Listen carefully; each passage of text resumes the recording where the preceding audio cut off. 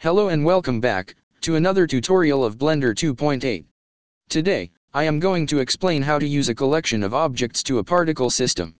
In this case, we are going to create some low poly buildings, as the main goal is to use them in particle system. This video was asked, so I hope it will help you. So, let's start by creating a plane that we are going to apply the particle system. Scale a little bit and apply all transformations. Go to Edit mode, and press W key and subdivide a few times.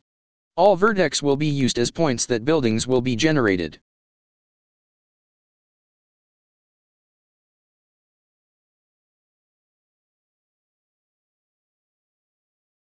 Go back to Object mode, and move a little bit up the plane to avoid the grid.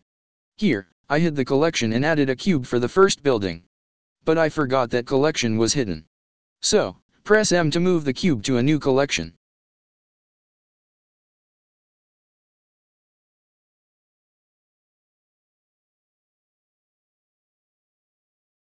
For me, I named my new collection, Buildings.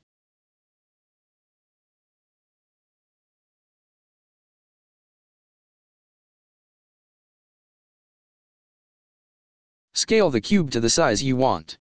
Then, go to Edit mode, and move to Z-axis until the pivot point is at the bottom of the cube.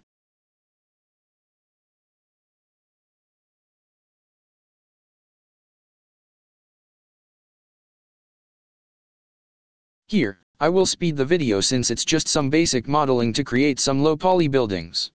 As I said, at the beginning of the video, is not necessary to start modeling now high poly buildings, since the goal of this video is to use any collection of objects to a particle system. I used Extrude, Inset, and Scale and came across these 4 buildings.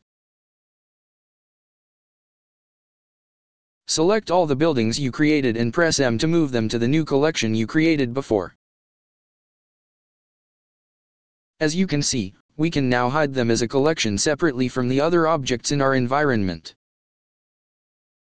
Now select the plane and go to Edit mode and go to Particle System tab. Click the Add button to create a new particle system and choose Hair. Enable also Advanced since we will need rotation after.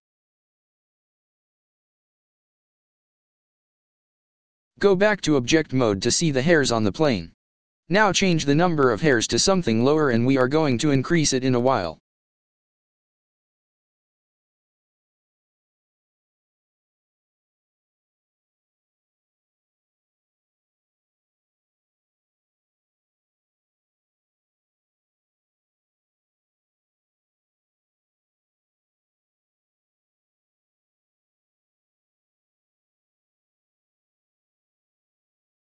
Go to Render section, and change from Path to Collection.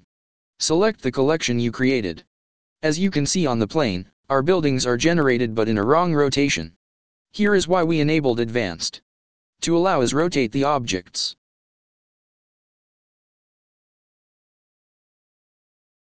Go to Rotate section and choose None.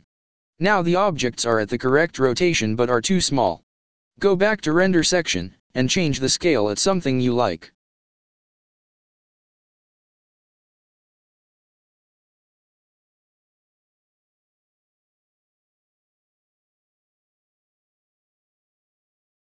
Change again the number of the hairs and this is it.